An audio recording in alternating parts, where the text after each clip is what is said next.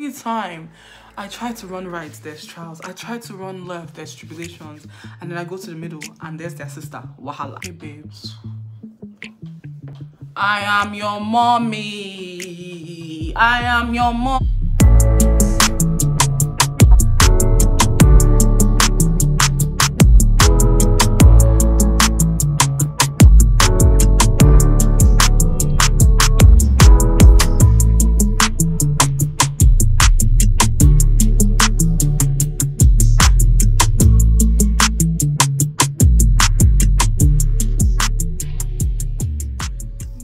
To my channel, it's your girl, Her Excellency.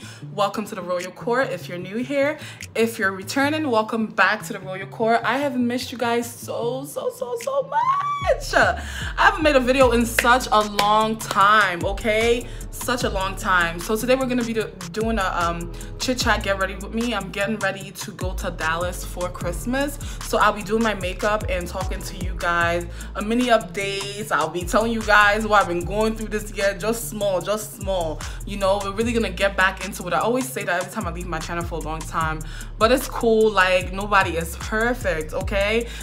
This look is inspired by the UK baddies. Oh, my United Kingdom babes, you guys, and your makeup.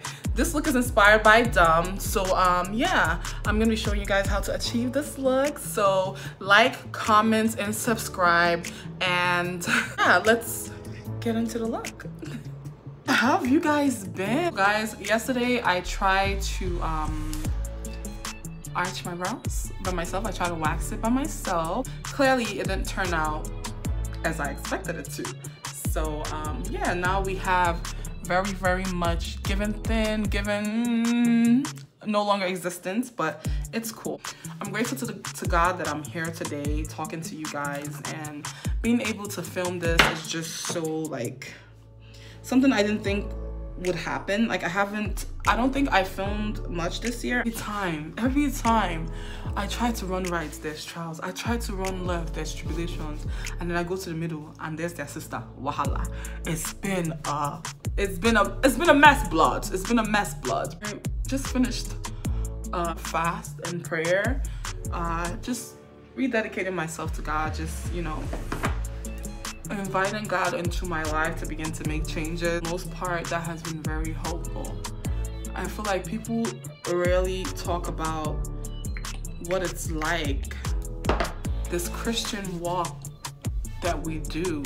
People rarely talk about how difficult it could be sometimes, and I feel like the world is always kind of in this notion that Christians are perfect, when in retrospect it's the complete opposite.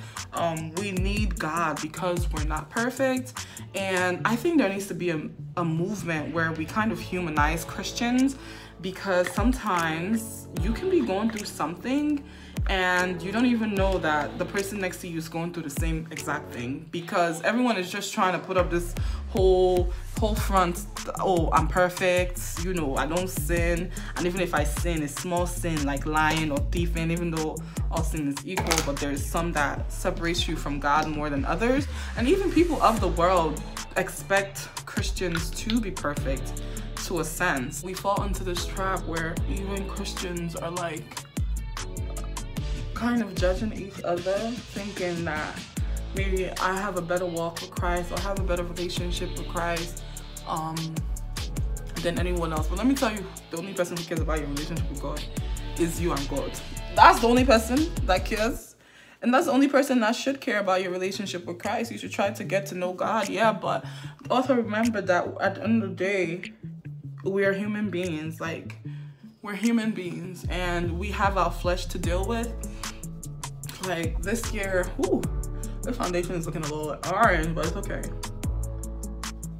This year, I felt like I was attacked so much with so much anxiety and depression. Like, in the beginning of the year, I was so depressed. Like, I went through a really deep depression, and that's something that we try to hide from each other. We try to make it seem like this walk with Christ is kind of all peachy and roses, and there's this taboo in admitting that, yeah, even though I am saved by the blood of Jesus Christ, I do suffer from depression sometimes, and by the grace of God, I am saved by it, because all in all, it's all spiritual warfare. Yeah? I mean, even though you should constantly be in prayer, but come on, we're not all that perfect where we're constantly in prayer. Like, if you are, big ups to you. Yeah, God #1. Like, I'm so proud of you, but in reality, that's not my reality. I'm not perfect with prayer, and I think like we need to see more people like that so we can encourage each other to believe that, yeah, like, you're not the only one going through that, sis. Like, me too, I'm not perfect in prayer, and I feel you, but I genuinely feel like we lack that humanity aspect of Christians. Maybe that's what I'll title this video, like, let's humanize Christians. We need to humanize Christians. Like, for instance, like, I've been watching a lot of series, a lot of preachings, a lot of sermons, and I hear a lot of pastors say that sometimes they don't even want to read their Bible. Sometimes they don't even want to pray. And I remember feeling like that sometime in 2020. I felt like, oh, like, I just don't want to do my morning devotions. Like, I don't want to do this.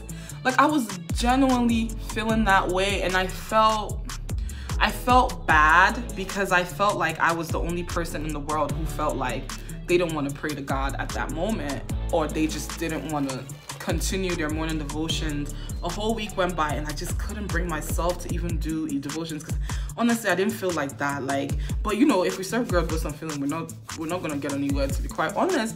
But just the fact, like, you just feel so guilty because you feel like you don't want to, but then you don't know that there's other people that's feeling like they don't want to either. But everybody's over here doing holy, holy, holy, we are mighty, mighty, mighty. Instead of telling, like, girl, like, share your stories. But like, it does really make that much of a difference. Like, just having people to share things with, having people to say, oh, today I'm just feeling sad. I don't feel like I could do it. Today I feel anxiety. Oh my God, anxiety?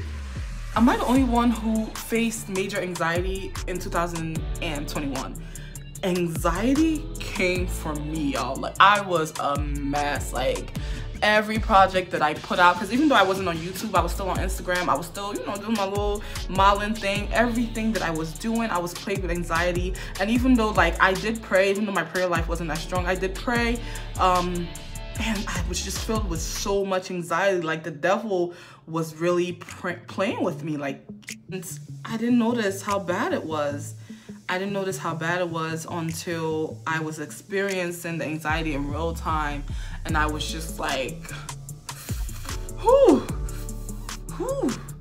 And I feel like that's what we need to talk about as Christians. We need to talk about all these things. And then even people, like, as Christians, we feel like, oh, we shouldn't be sinning. You shouldn't sin as a Christian. Don't get me wrong. You shouldn't sin. You try to live a Christ life, right? But let me tell you something, my sister, my brothers. It might happen. It might happen. Temptation is real. Even Jesus was telling God, like, Jesus was tempted to not die on that cross. Like, Jesus was dead tempted to not die on that cross. He said, God, like, please take this cup away from me. But if it is your will, then let it be done. Like, there's a point where Jesus, he was about to be like, you know, but his discipline was to carry out the will of God. And I think that's what we all need to get to. But like, even back on the sin, right? You would think to yourself, oh, no other Christian is being tempted to do this thing. No other Christian is doing this. You don't know, all of them. Temptation is real. And I think I love this new thing that a lot of pastors are doing, where they're also humanizing themselves. Like, a lot of pastors will share their stories, because I remember Pastor Todd, he came out and said that there was a time that he was addicted to pornography, and everybody was going crazy, like, oh, you were addicted to pornography, you were addicted to pornography. And it's like, and they're like, oh, and then people of the world were saying, oh, this is your pastor, this is your pastor, this is who you're following, addicted. He's a human being, one. And two, I'd rather follow a man who's able to admit that I'm human being and things happen, but this is how God saved me, than to be following people who are telling me, oh, well, you know, you going to hell. Like, what's more sin to do? You're going to hell. Doesn't God forgive? Isn't that why Jesus died for my sins? For repentance, you know, so I could have the courage to come and repent, you know. But they don't tell you that. I feel like when I was Catholic, one of the major things for me, because, you know, I'm just non-denominational Christian now. When I was Catholic, one of the major things for me was that I always felt like I was going to hell. I felt like no matter what I did, I would go to hell because, and maybe I'm pretty sure this is no bash to Catholics. Like, they are Christians, they believe in Jesus, they believe in God just like we do. But like I said, everyone needs to find their footing in their walk with Christ. They need to find what best serves their relationship with God. And being Catholic did not serve my relationship with God at all. I just felt like I was inadequate, you know? I was inadequate for God's love. And I felt like I had to earn God's love. I always felt like hell was a second ago. Like, if I had just done one wrong thing, hell. And I just couldn't find myself. I thirsted for God so much, but I just couldn't find myself, my thirst being quenched, because I feel like every time I told a lie, every time I did anything, I was set years back, and I just couldn't, you know, I just could not. I couldn't form a relationship with God because I saw God as this like monstrous being at the time. I'm being honest. Like, at the time I saw God as this monstrous being that would just smite me down. Any wrongdoing, he just busy. Like, he'll just run on. It would just finish you there. And that's what I thought. And like I said, this is not in context to anyone else's relationship. This is my relationship when I was Catholic. And I couldn't relate to the priest. Like, I just saw the priest as like very holy people, which they are holy people, but I just felt like, damn, like I could never be like these people with everything that I did. And that's such a terrible way to live life. Like, you really feeling like, oh, I need to earn God's love, when it's like you can't go to heaven through good works. Like, it doesn't matter what you do, you can never be justified in the eyes of God. He says it in the Bible. I think it's Psalm 143. Yeah, man cannot be justified in the eyes of God. You cannot. Like, no matter what you do, you're not gonna be justified in the eyes of God. And I didn't see it that way. Like, I saw it like I had to earn my place in heaven, and I've been on this life for so many years and I still haven't earned it, and now I'm just gonna go to hell. That's how I felt. And it's such a toxic way to be raised, because then you lose that special relationship that you could have had with God. Of course, God is always there, but then it's like I missed my chance to form that bond at such a young age. But it's never too late. Like, it's literally never too late to give your life for Christ. And that's what I learned from being Christian. And it's never too late to give your life to Christ all over again. Whereas, like, when I was Catholic, I just felt like I could not do it, mate. I just could not do it. And I wanted to so bad. I wanted to so bad show God that I loved him, and I just didn't know how to. And now I'm able to do that. And that's not to say that I don't mess up. I do mess up. And the Catholic guilt, it's not necessarily a bad thing. I guess it's like conviction in a way, but it's just the teaching of like, whatever you do, you're never right with God. That's how I took it in. Other people could take it in differently, and they probably do. Like I said, there's nothing wrong with the Catholic Church. I am forever thankful for the Catholic Church, because that's where I was raised in. If not for the Catholic Church, I wouldn't have realized the importance of being close to God or wanting to go to heaven. You know what I mean? So it did bring up that thirst in me, but it didn't quench it. I don't know if that makes sense. Yeah. So yeah, so when I became Christian, when I became non-denominational Christian, I started seeing Christians as human beings. I started seeing people who loved God as human beings. I didn't take them to just be like, oh, these you know, uppity people. I saw it as like, oh, these people are just like me. But then sometimes I feel like we lose that in between, where even in the Christian church now, people try to carry themselves like they haven't been through no trials and tribulations. I've been through trials, tribulations, and wahala. All three. Don't be here trying to make it seem like you're not going through anything and that you're perfect, when in all situations, we all get tempted by the devil to sin. We all do sin and we repent. That's what we do as Christians. Look at the Israelites, God's own people. I mean, there's definitely like a clear walk we need to do when it comes to Christ. And We need to encourage each other when we're doing it. Like, stop judging each other. Like, what's up with you? Like, encourage people. Don't be like going to discuss them on your group chat. Or after now she'll say she's a child of God. She is a child of God. Now you burn her. Now you burn her. Like, of course she's a child of God. She's just a child of God that's struggling right now, and like, she doesn't need your judgment. Not every time you be judging. Not every time you be condemning. Because you too, you're going through trials, tribulation, and wahala. So who are you to talk? Okay, I didn't think so. So like, when I finally opened the Bible and started reading myself, oh my Jesus Christ, I started to see how good and merciful God was, and how much of a big teddy bear he was, and how much he just wanted us to love him. And although even now that I'm saying this to you, like, I know for certain that's who God is. Like, God just wants you to choose to love him and to help you and to direct you. Like, sometimes I forget that myself and I slip up, but that's the point. We need to humanize these things. Like, and sometimes, even though I know how much God loves me and how much he means well for me, and how much spending time is helpful to my development and my growth as a person, as a Christian, I still don't want to do it. Like, I'm not gonna sit here in front doing something even when you don't want to, you know. That's just what it is. Like, when I don't want to, I have to still find the ability to do these things, and I think that's my problem in this grand scheme of things. Like, still find the ability. So comment down below, tell me if you guys feel the same way. I do get tired of worship. I do get tired of all these things, and there's fatigue in it all, in everything that you do, no matter how disciplined you are. Even when I was looking for a church, when I decided that I wanted to be Christian, non-denomination Christian rather than Catholic, it was hard for me because I also had that judgmental trait in me where I was like, oh, well, if I go to a Christian church, they're all gonna judge me. They're all just gonna be looking. I don't really like babes in the Christian church because they just be doing the most. But it's like, girl, if you don't, you the same way.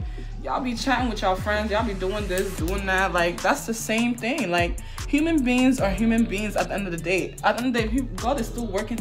He's working on us. Like, that's why it's called the works. He's working, you know. It's not going to be final. You're not going to go to a church and you're not going to find perfect people. And if people try to make it seem like they're perfect, honey, Stormy baby, you look like mommy. They're lying to you, people. They're definitely lying. They're lying to you. They're not perfect. There's nobody that's perfect. That's why it's called a walk with Christ and not a perfect finished line with Christ, you know? It's not called a foot stop with Christ. It's called a walk with Christ. Like, and we need to understand that, like, people are not perfect, and we need to stop giving people that power to make it seem like they're perfect, when in reality it's like they're really not, you know? And we need to learn how to forgive and let go of things, because like, that's what the devil uses against us. Like, someone would do something, you know, like, it's like when you're in a traffic light, yeah, and someone comes and just cuts you off. I'm thinking to yourself, go off on that person, tell that, you know, tell that person, you know, you're messing with, you know, and just show them pepper. Just show this person pepper, because how dare they? Your pride now comes out. You're not boasting. How dare they? Do they know who I am? Do they know who I am? Koni, this, that. And you're telling yourself, like, you are. It's like, who are you? And then you want to boast, so you boast, even though the Holy Spirit is telling you this. It's the same thing. You're a human being. Like, we're going to do it, you know?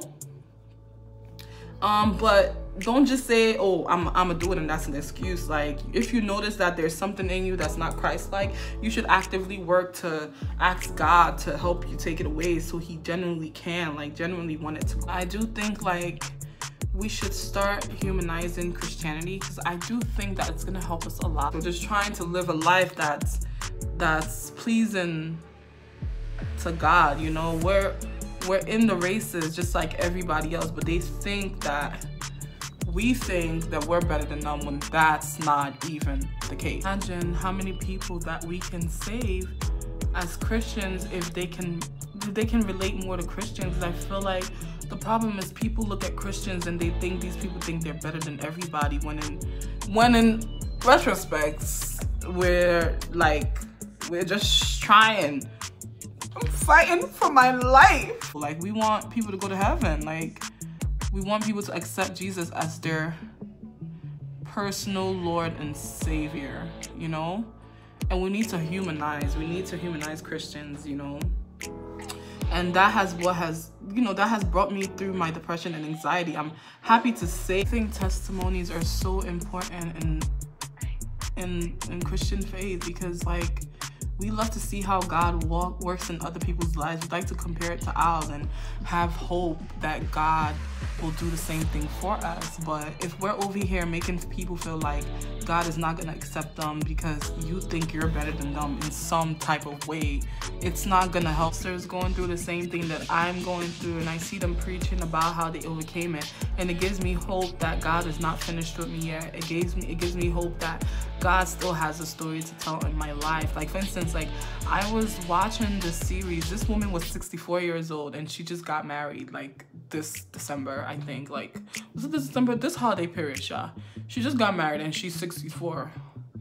This woman has been waiting to get married. This is her first time getting married ever. And she was just saying like what encouraged her was, you know, preachers and everybody encouraging her to be comfortable in her singleness, and just encouragement, you know, in general is what kept her all this while waiting for God, because it's not like she's a very beautiful woman, beautiful growing up and everything. Another thing I found weird was that people in her life was telling her that she would not get married. Like, they were legit from a young age telling her that she will not get married. What kind of nonsense is that? Like, why would you say that to someone? Like, you know, like, that's how insecurities, you guys are speaking words into people's lives. You don't even know, you're just talking rubbish. Like, close your dirty mouth. How can you be telling someone that they won't get married because she was thin, because she was a thin woman? They were like, you know, she's Nigerian. They're like, oh, you're so thin, what man would want you? But it's like, sometimes your family members could speak negativity into your life and be doing the walk of the enemy. The walk of the enemy, the work of the enemy, and you don't even know where all these things is coming from, and you're just accepting nonsense into your life because it's family member, like, just adding nonsense and rubbish onto your life. You don't even know what it is. Like, they build insecurities with what they're saying to people. Like, young people, I feel like, as well, we that are gonna be the new aunties and uncles, we need to really be careful how we talk to our nieces. We need to be careful how we talk to our nephew. If you're not speaking life and goodness and the graces of God into their life, shut up your dirty, stinking mouths. Shut it. It's not helping anybody. All it gives is an open door to the enemy to use these insecurities against these kids. Like, don't be telling people they're not gonna get married. Who are you? Are you Jesus? Like, come on, that's whack. And I feel like that's how insecurities breeds in younger children, and it follows us to adulthood, and we start doing things subconsciously, not knowing that it's because of those insecurities from our childhood, you know? It's one of the major reasons why I started my series, Securing Him, because I know there's a lot of things that has happened in my childhood as maybe insecure about myself, and I've carried that into adulthood, and sometimes the way I behave or the way I react and my emotion is based on those insecurities that I faced through childhood, and I'm over here inflicting other people with it because I don't know how to handle the insecurities. I didn't know that at the time, that subconsciously that's what I was doing. And I do believe that what we do in our subconscious mind is one of who we truly are. That's the mind that we can't really control. We don't really know what's going on. Something that I have found interesting is that I'm learning that God doesn't really take away your insecurities. He just teaches you how to manage them. A major one of my insecurity growing up was my weight, and of course my aunts and my family, my aunts mainly, family members, they didn't let me so many things that I did in life in order to, you know, make it seem like those insecurities did not exist. I tried to ignore it. I tried to ignore like what they said didn't affect me, but it affected me a lot growing up, and it did have a way of making me behave and act subconsciously that I didn't realize until I came to Christ. And it's like, oh my goodness, you was doing all of this because of what? You know what I mean? Like, so it's situations like I've learned is a lot of these aunties don't even know what they're doing. They don't even know it. They just be doing it. And if you don't ask them, why do you even do the things that you do? They don't have an answer for you. I think that's what it is. They don't have an answer. They really don't know what they do. So it's like you really have to forgive those people for what they did to you. But it's like in your heart, you're like, why would you say this to me? You know? Why is it your business? You know? But you really have to kind of forgive them. You really do have to forgive them, because to be quite frank, they don't know what they do. So yeah, if there's any advice, the first step of overcoming insecurity and using it for your benefit is, well, one of the steps is to forgive.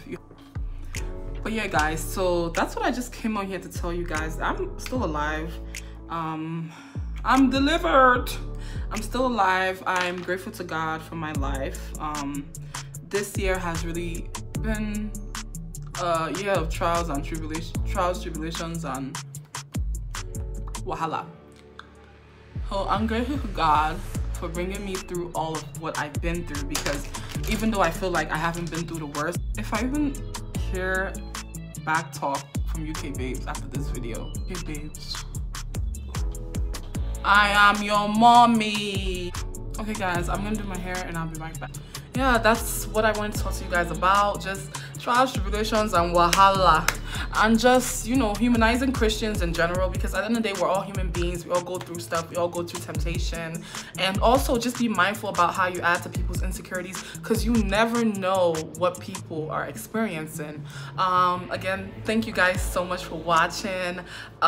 Make sure you like, comment, and subscribe. Like, y'all, you guys stick around for it. Thank you guys so much for sticking with me, even though I'm not as consistent as I should be. You guys are still there. Make sure you follow all my social media handles. I'll be listing them below. I'm currently not on social media right now. I'm giving myself like a 6-month break just to, you know,